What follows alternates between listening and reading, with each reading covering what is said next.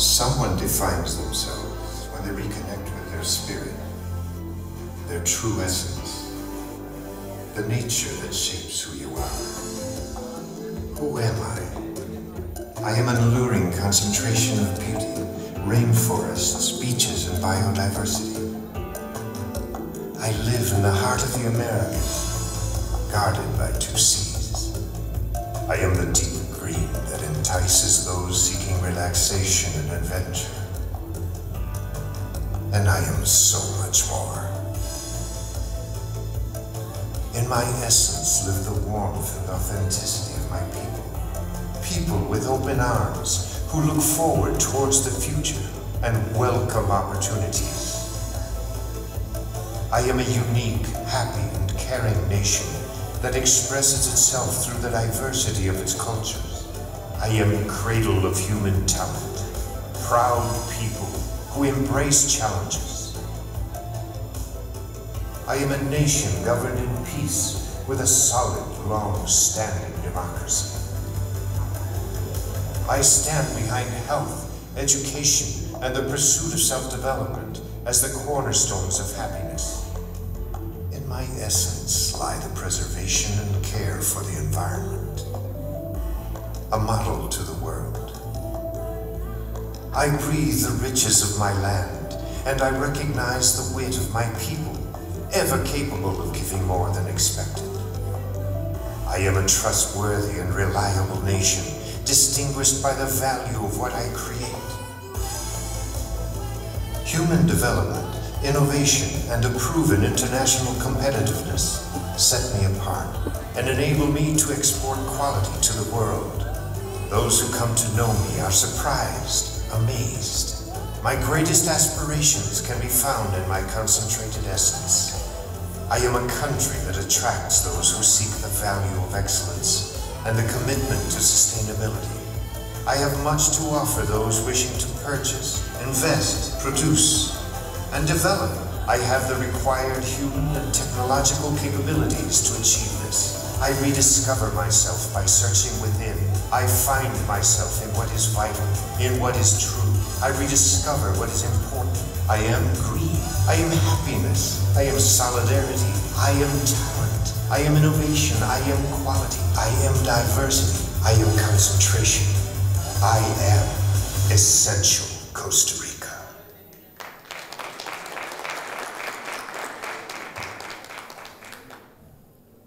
Good afternoon, everyone. First of all, my gratitude to the International Ecotourism Society and Executive Director John Bruno and all authorities from Turkey present today, and excellencies, ambassadors, and other diplomats coming from different embassies here located in Turkey. This is Costa Rica, a glimpse of that. And it's very important to understand that sustainable tourism is a model of country.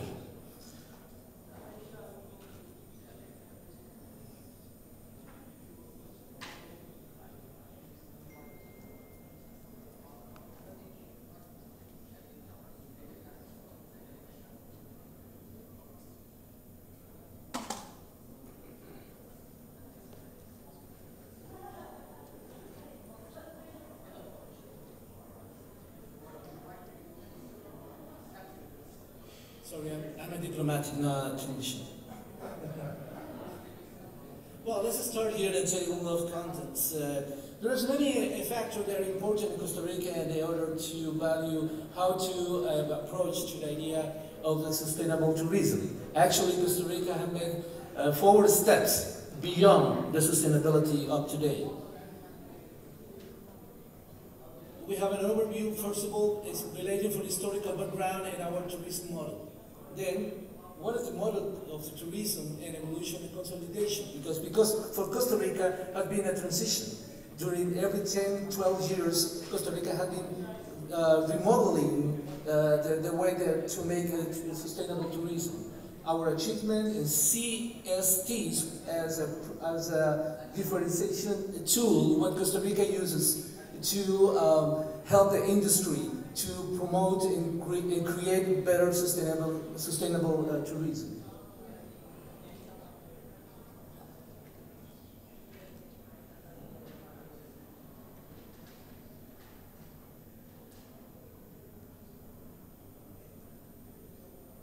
This is an overview about Costa Rica. More of you knows about Costa Rica. Up to date, well, it's a very small country, 51 square kilometers, and almost 5 million people. We are in Middle America, and that's very important because the location of Costa Rica is very important for us also to offer our tourism possibilities. And what is important to know is we have connected in a holistic way, not only sustainable tourism, but also democracy, which is where Costa Rica is one of the oldest, or maybe the older democracy in Latin America, and maybe we don't have army since 1948.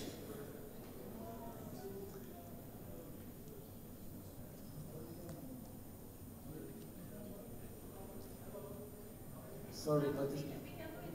Okay, thank you. Thank you. Next, please.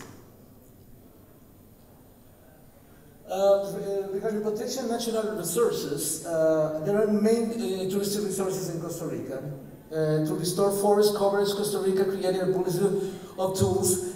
With reforestation have covered 26% of the country land and by public policies. But also by the private policies created by the program we call PES. Costa Rica has restored 26, also the private forest areas. And this is a project we started in the 80s, in which Costa Rica defines 3.5% tax on fuel. And as we can say, it was the first carbon tax in the world. So we use this during the 80s and 90s to create a fund now helping to create and save these most protected areas. Costa Rica, 26% of the whole territorial in Costa Rica are protected areas in different ways, as the national parks or in protected biological reservations. One of the main first action Costa Rica took in their hands was to prevent deforestation and create different moments to save the forest. And fifth is also important the CTS program to help the companies, private companies, to create a sustainable idea. For Costa Rica, vision is more than a tourist model. For Costa Rica, it's a country vision. It's a country vision towards a sustainable development. And it is important to distinguish two sort of tourist model. The first one here is what we call demand, tourism based on demand. Tourism based on demand requires a large investment, intensive use, let's say, that to use all the resources as much as possible, and also a quick return for this large investment. So once you make a big investment with a huge hotels, then you would expect to have a quick return on this investment. So, and then that speed to recover this income or to recover this investment create a very low spillover in the society. And then also when we talk a demand tourist model, destination is designed. Let's say like if we go in different points of the world, it's created like, let's say, big attractive areas or huge fun parks to attract people, and they create a destination, design the destination for the tourism. And it's based in icons, big icons, you know, big structures or big fun parks or towers, and that reflects an icon. On the other hand, we have the supply model of tourism, which is the one Costa Rica has developed. It's a small investment, so the small investment creates maybe a very quick return, but this slow return create first limited uses of the resources, which create less impact, not only in the society but also in the environment. And the spillover is bigger, much bigger than when you use large investment. Why? Because the spillover introduces the development of tourism in the society. So small villages, small entrepreneurs, and workers are more involved in the process than in a huge investment facilities in which the spillover is not happening because every tourist is just in one place and they don't move from that place. The products in our supply model are products, the products are designed, not the destination. And what it means products are designed? Well, you will visit a family, we can teach you how to make local meals or local food, or wellness in different places that you can have access to thermal waters or indigenous plants or different medicines. And we create our own image. We are not based in icons. We create our own image in a way that when you talk about Costa Rica, you're having the whole package. That's the difference in the two models. Next, please. So we can say in this model that you have just shown, Costa Rica is in the tourism model, the dependent tourism is the one that I call the demand tourism. And in Costa Rica, we only have 4% of this kind of tourism. On the other hand, the tourism that Costa Rica model is using is the adventure. So the tourist people have to adapt themselves what Costa Rica is offering. So that's what we call ecotourism in that sense, and this is mass tourism. So in this moment, Costa Rica is located in light blue strip right there, because we also have dependent model, but only 4% of our tourism. The rest 95% are supply tourism model, in which we look at the tourists, those who want to adapt themselves to our model. Next, please. So this is the stages that Costa Rica have walking by in order to the evolution of our tourism. For instance, we start in the 80s with what we call soft tourism. So at that time, the tourists come to see the natural places, or the volcanoes or national parks, attractions. But at that time, we have very poor infrastructure, only permit to see these attractions. But this short visit was only for 3 days, because there was only to see. So we evolved from during these years to what we designed to create with the private sector an evolution in order to